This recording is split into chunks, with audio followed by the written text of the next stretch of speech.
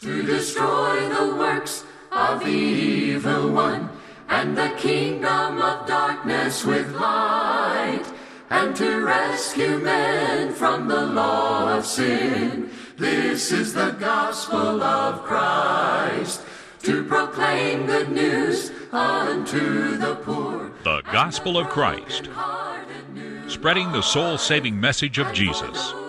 And now, Ben Bailey.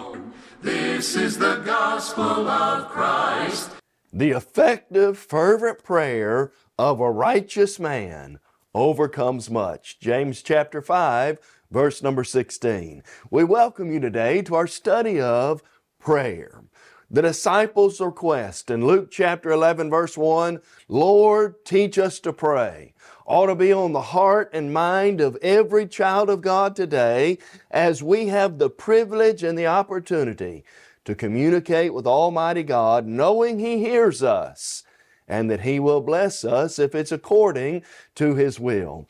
We welcome you today to our study of the subject of prayer. We're so glad that you've joined us. We hope that you've got your Bible ready and in hand. If you don't, take just a minute to locate that, as we're going to look to the Word of God in our study of the wonderful subject of prayer. As always, my friend, today's lessons are being brought to you by individual congregations, individual members and congregations of the churches of Christ. The Lord's Church in your area would love for you to stop by and visit their assembly, whether it be on Sunday morning or Sunday night or Wednesday night. You'd be an honored guest at any of their services. You'll find people there who love God, who are concerned about what the Bible says, and who simply want to help men and women get to heaven. And so stop by and visit the church in your area. You've got a Bible question, you'd like to know more about salvation or the church or why they worship the way they do, whatever it may be. They'd be happy to sit down and study God's Word with you. Friend, here at the Gospel of Christ, we'd also like to help you in your study of God's Word. Check out our website, thegospelofchrist.com. From there, you can access all our material. We've got audio lessons, video lessons, transcripts, study questions, articles, just a good host of Bible study material to supplement your study of the Word of God. Likewise, if you've got a question or would like to have further study, don't hesitate to contact us at the information given at the end of the broadcast as well. And also, we want to encourage you to download the Gospel of Christ apps that are available both for the Android and the Apple phones from the respective Play stores. They're a great way to study the Word of God in our fast-paced world today.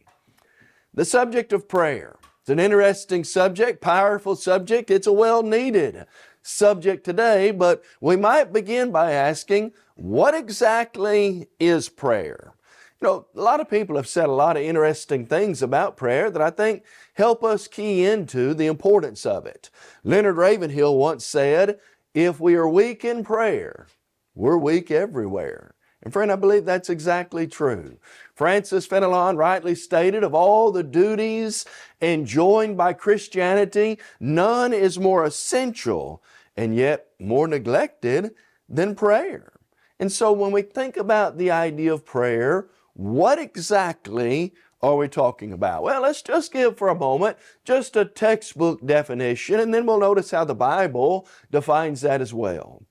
Webster's dictionary defines prayer as to address God with adoration, confession, supplication, or thanksgiving. And while this may be kind of a textbook definition of prayer, in some ways it helps us, but in other ways it doesn't fully grasp the definition Scripture places upon prayer. Let me illustrate.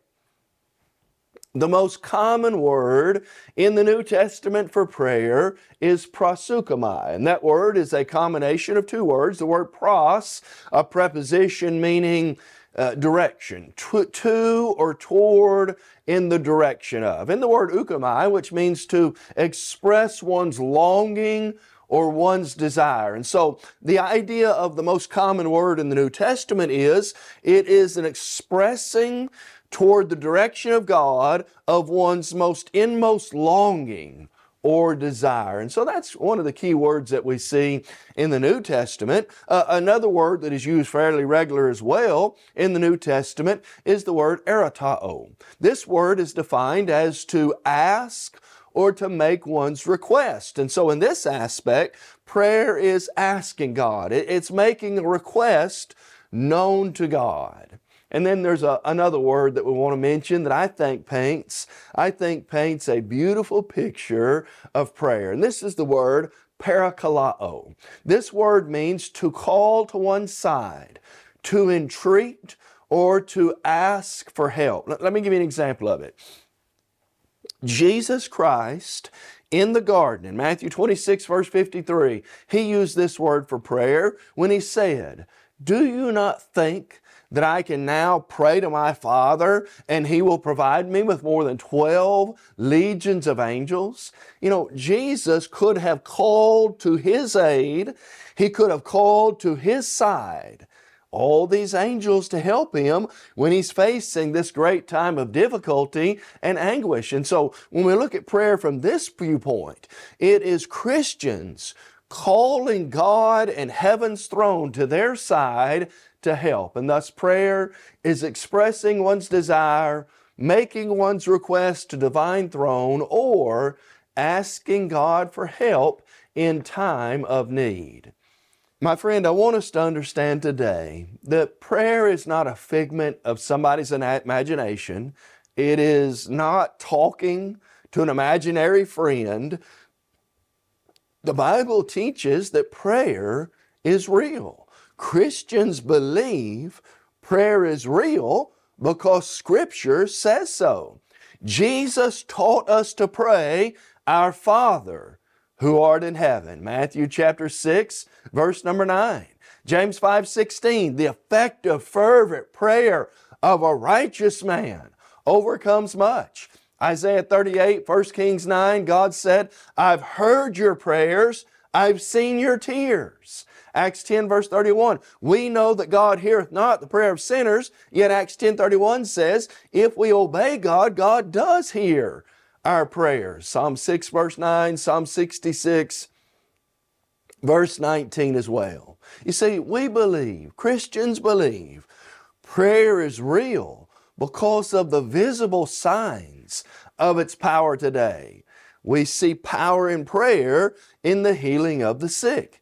Is any among you sick? Let him call for the elders of the church. Let them pray over him, and the prayer of faith will save him. James 5 verses 13 through 16. We've seen that. We know that is real.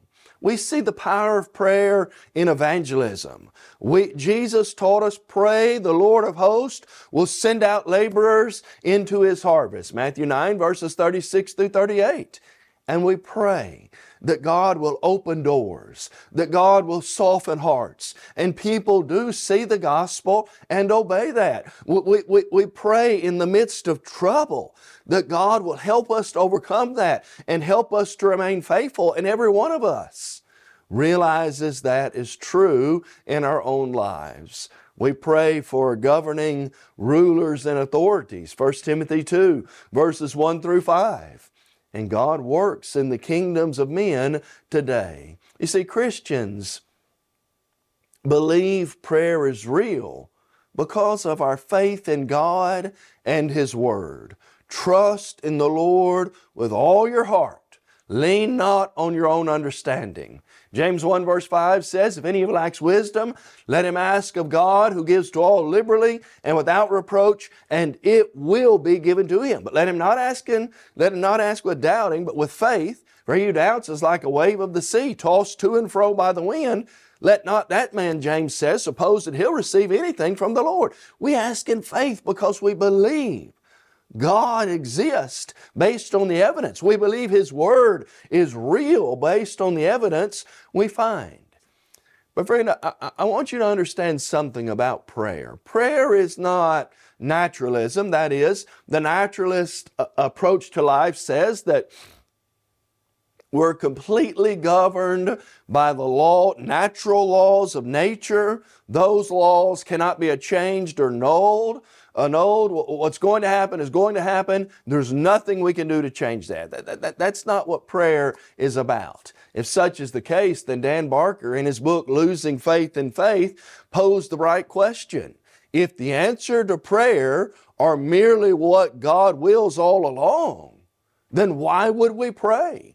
Friend, while we don't live in the age where men today have the ability to restore somebody's lame or arm that's been cut off, or to go to the cemetery and raise somebody from the dead, or to, of their own power by touching someone, cast out some illness today. While we don't believe we have that power today to do that, we do believe God still works today, providentially, through His means and His ways, through prayer. Ambrose Pierce in the Devil's Dictionary defined prayer as to ask that the laws of the universe be annulled in behalf of a single petitioner confessed unworthily. Friend, we're saying that God works through natural means, that God is able to work in His own way, providentially, so that our benefit, our blessings, the things that we need, God can give those to us. And so we believe prayer is real and that God is still working today through the avenue of prayer. We also as Christians believe that God hears our prayers and He does answer them. God doesn't ignore the prayer. He hears. The Bible pictures God as attentive to our needs and listening to our prayers. Let me share with you a couple of verses. Would you open your Bible to 1 Peter chapter 3? I want you to see a beautiful picture of God as attentive to Christians' desires and our needs. Look in 1 Peter chapter 3. Look at verse number 12. The Bible says, "For the eyes of the Lord are on the righteous." Watch this. "His ears are open to their prayers, but the face of the Lord is against those who do evil." God's eyes are open. His ears are open. He's watching. He's hearing. He's attentive to our prayers. Look at in that same book. Look at 1 Peter 5 verse 7. Look at what Christians are told to do. "Cast all your cares, your anxieties upon Him. He cares for you." God cares. God wants to know our needs, and the Bible does picture God as attentive and wanting to hear from His children. The problem with prayer is that sometimes we don't always understand or see the answer. We think answered prayer is only God saying yes to our request. And such is not always the case. Helga Gross once said, "What we usually pray to God is not that His will be done, but that He approves ours." And I think sometimes that's exactly right. I've got to factor in. Jesus taught us to pray. When He prayed in the garden, "Father, if it's possible, let this cup pass from me. Not my will, but Thine be done." In my prayer life, I've got to factor in the will of God as well. Here's what man thinks he may need. Here's what his request is. Here's what his heartfelt desire is. But you also have to factor that into the will of God and the right timing to make things work for the best of all. You see, the answer to a prayer can come in several forms. We say Christians don't believe in unanswered prayer. We believe God answers every prayer that He hears, but that answer may not always be the answer we think we need to hear. The answer at times may be no. It may not, what I ask for, may not be in my best interests. It may not be the Lord's will, or it may not be in the best interest of others. And thank God that God knows what's best, and that I didn't get, nor did you get, everything you asked for that might not always be in our best spiritual benefit. The answer sometimes might be, not right now. the timing may not be right. Things may not be aligned where that's going to work out for the best. Some other things may have to fall into place before that can happen. And so we understand that God is working, that He cares about His people, but sometimes we can't see the end for everything that's right here in the beginning or the middle up front. The answer at time may be, let's wait and see, or maybe. Other factors may need to be examined. Other things may need to happen first. And then sometimes the answer is yes. This is usually when we acknowledge answered prayer. But God answered all those prayers. The answer may not have been exactly what we at that time thought we needed. But God hears, God cares, and thank God, He knows far better than I do what I really need and what is best for the benefit of not just me, but His kingdom and all involved in that situation. Remember these words, 1 Peter 3:12. For the eyes of the Lord are on the righteous, and His ears are open to their prayers, but the face of the Lord is against those who do evil. And so when we think about this idea, let's consider how God does work in our life and how we need these things to help us and to grow as a Christian. When I think about things I need in my life, when I think about things that may or may not be good for me or for others, I need to realize that God is at work, regardless of whether I see that or not. You see, Jesus taught us to pray, Our Father who art in heaven, hallowed be Thy name. Thy kingdom come, Thy will be done on earth as it is in heaven. Give us this day our daily bread, and lead us not into temptation. Deliver us from the evil one. You remember the things that are mentioned there. When Christians pray, we need to realize that prayer is not just a give me session. Prayer is not just, God, here's what I want. You're like sometimes I think we have this image in our mind that God is like the genie in the bottle that we can rub and we get 3 wishes. And when I talk to God, it's a give me session, and God, I need this. And prayer sometimes ought to be just our opportunity to communicate with God, to praise. A lot of the prayers that you read, especially in the Old Testament, from Ezra, Nehemiah, the Psalms, others that we see in the Old Testament, a lot of those prayers are opportunities for men to praise, to honor, and to magnify Almighty God, to give Him the glory He is due. Sometimes we see that prayer is an opportunity for us to ask that God would forgive us of things that we've done wrong in this life. In Acts chapter 8, Simon the sorcerer sinned, and Simon said, pray to the Lord for me. Peter said, you're in sin. Your heart's not right with God. Repent therefore and pray that the evil thought of your heart might be forgiven you. And Simon said, pray to the Lord for me, that none of the things you have spoken will happen to me. When I think about all that God does and all that God wants me to do, I realize how important prayer is in my life, and you do in yours as well.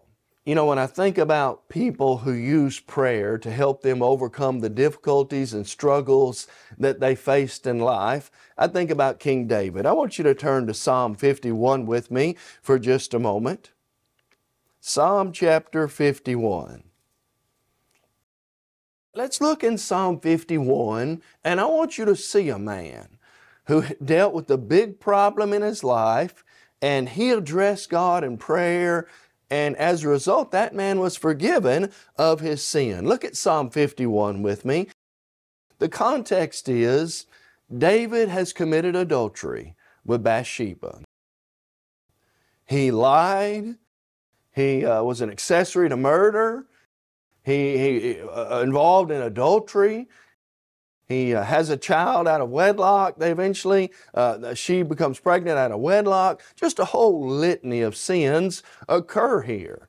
But when David finally realized, I've sinned, I've done wrong, he's willing to confess and acknowledge that sin. Look at his prayer to God in Psalm 51.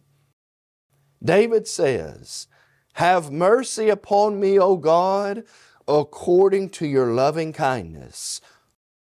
According to the multitude of your tender mercies, blot out my transgression.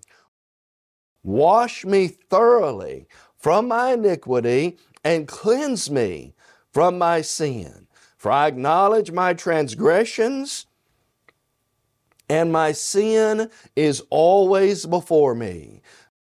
Against you, you only have I sinned and done this evil in your sight, that you may be found just when you speak and blameless when you judge. Behold, I was brought forth in iniquity, and in sin my mother conceived me. Behold, you desire truth in inward parts, and in the hidden parts you will make known to me wisdom. Purge me with hyssop, and I shall be clean. Wash me, I'll be whiter than snow. Make me hear joy and gladness, that the bones you have broken may rejoice. Hide your face from my sin, and blot out all my iniquities. Create in me a clean heart, O God, and renew a steadfast spirit within me. Do not cast me away from your presence. Do not take your Holy Spirit from me. Restore to me the joy of your salvation, and uphold me by your generous spirit. Then I will teach transgressors your way, sinners shall be converted. And so here in the context, David is dealing with, his heart is heavy with the sin of his adultery with Bathsheba, the murder, everything, the lying. Nathan comes to him, he confesses, acknowledges that sin, but then through the avenue of prayer, he approaches God. His heart is open, he's ready to make things right with God. And friend, when I think about prayer, prayer is such a big part of forgiveness when we do wrong. Prayer gives us the ability to let God know the things in our life that we're not in it alone.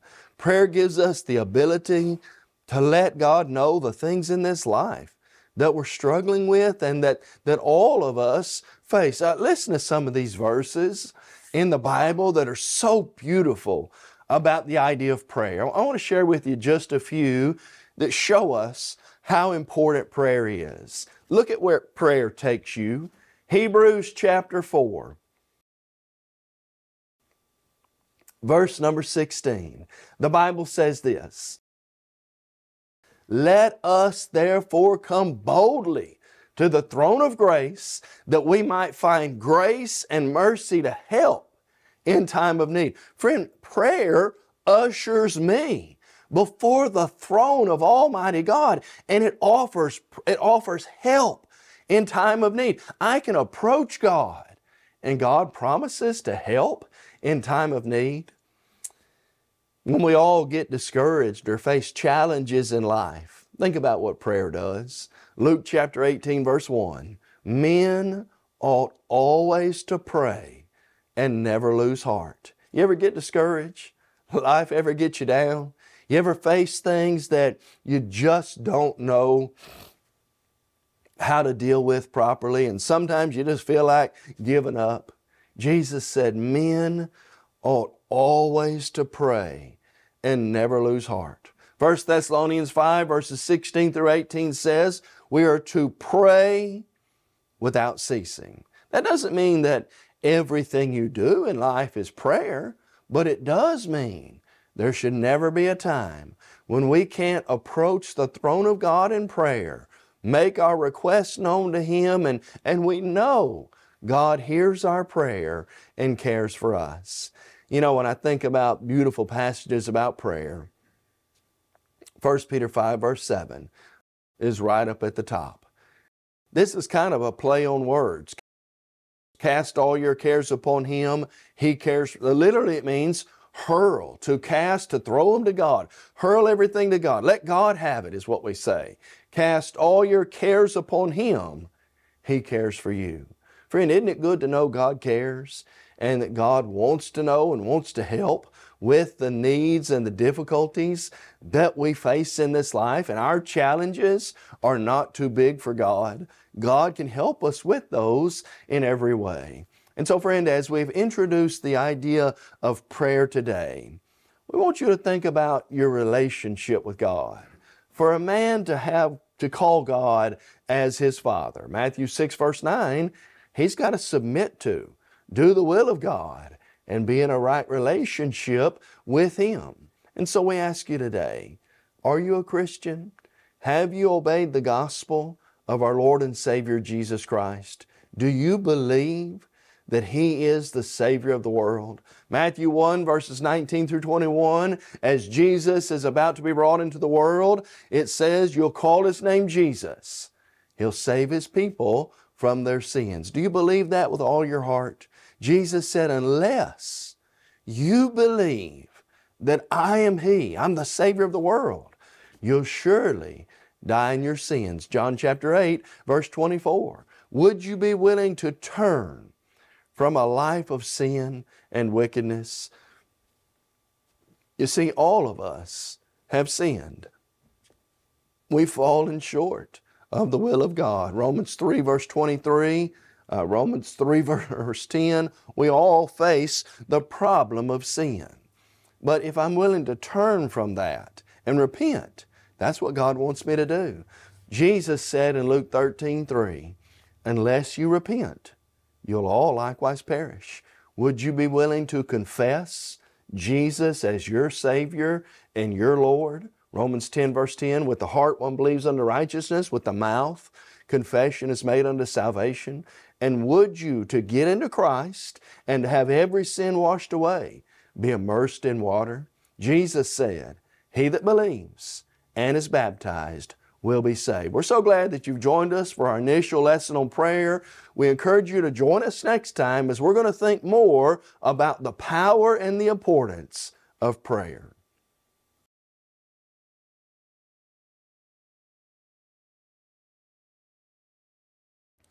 Today's closed captions are brought to you by Christian Family Bookstore in Chattanooga, Tennessee. We encourage you to visit thechristianfamilybookstore.com for all your Christian book needs. You may have just joined our program and are wondering, what is the Gospel of Christ?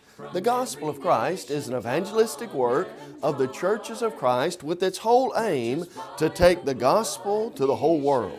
We do that through TV, internet, free media, and streaming.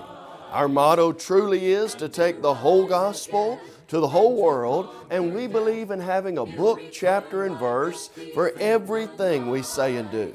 And unlike many religious programs today, we're concerned about lost souls, not your wallet. Visit thegospelofchrist.com for a host of Bible study materials, including audio and video of our lessons. Request your copy of today's lesson by completing a media request form online. On-demand downloads are also available at thegospelofchrist.com. We would love to hear from you. Email us at mail@thegospelofchrist.com or call 844-6-GOSPEL. You may also write us at the address on your screen. Search your app store for The Gospel of Christ to access our mobile app on your smartphone. The Gospel of Christ.